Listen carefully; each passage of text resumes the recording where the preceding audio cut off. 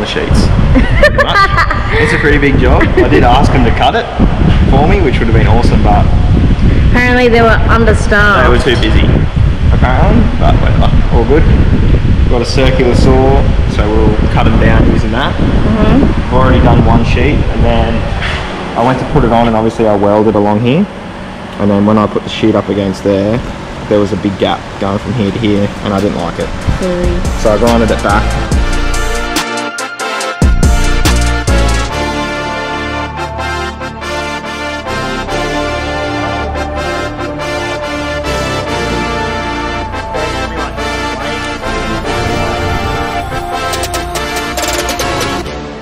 Got your safety things on today? Hey?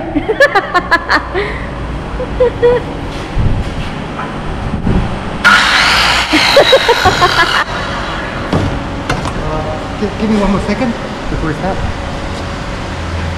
Oh, the old twisty in the knot trick.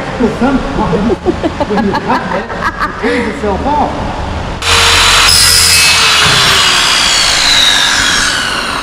Ooh, spot on.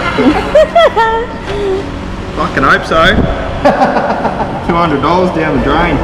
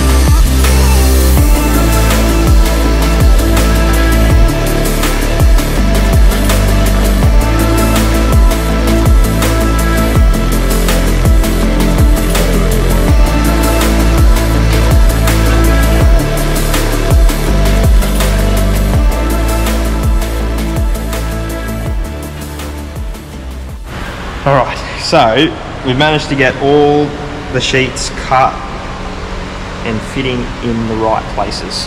One at the front, the two on the top, and the one in the back. Obviously this one took a little bit more time to get it nice and snug, but we got there.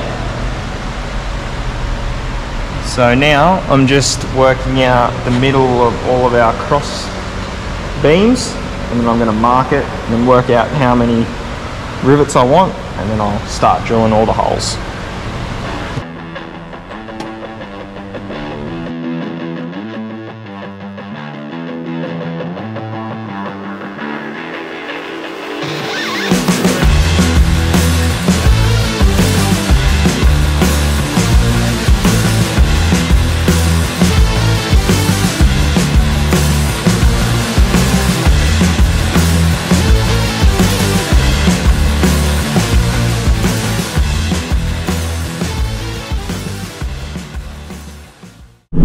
Yesterday we finished off drilling all the holes and countersinking them, ready to put the rivets in.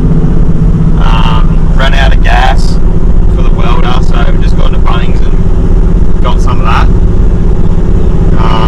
But yeah, on the way to the shed now, and then we'll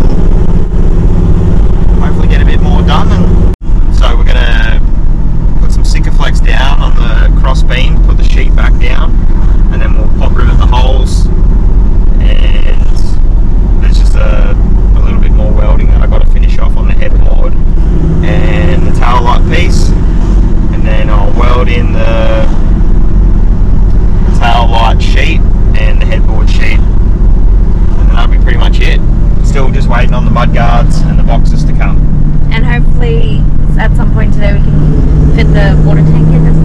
Oh yes, and we picked up a water tank last week. Lucy went and grabbed it.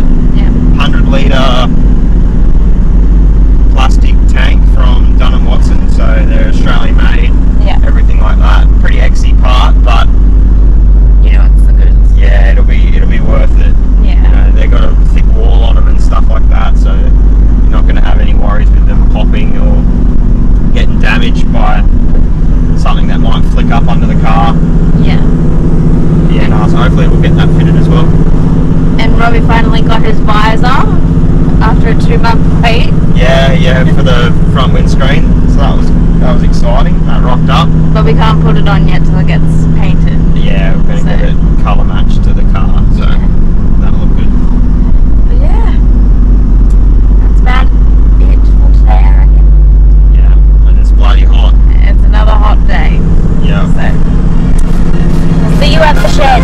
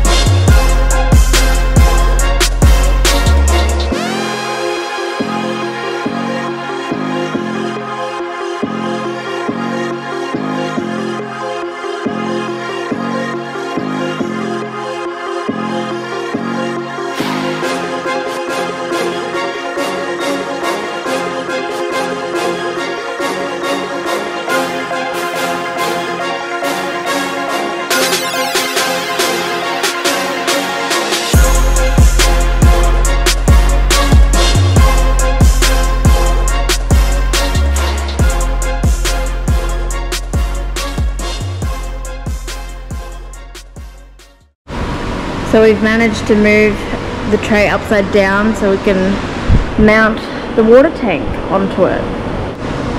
I was hoping that the holes were going to somewhat line up with our cross runners, and I was just going to put a nutsert in there and then bolt them up, but nothing ever is that easy. So got some 10mm blade, flat plate, so I'm going to put them in there, weld them on, and then drill and tap through here. And I'll put some Loctite on each one.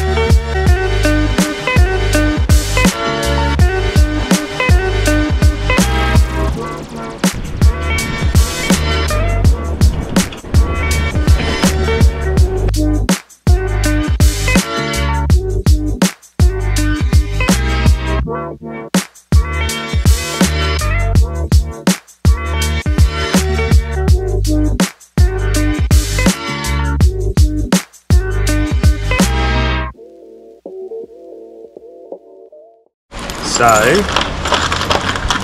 I'm pretty sure next week the guards are rocking up. So fingers crossed, by next weekend it'll be on the ute. Fingers crossed. Hopefully, yeah.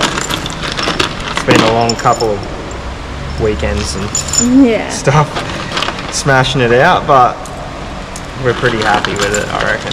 Yeah, it looks unreal.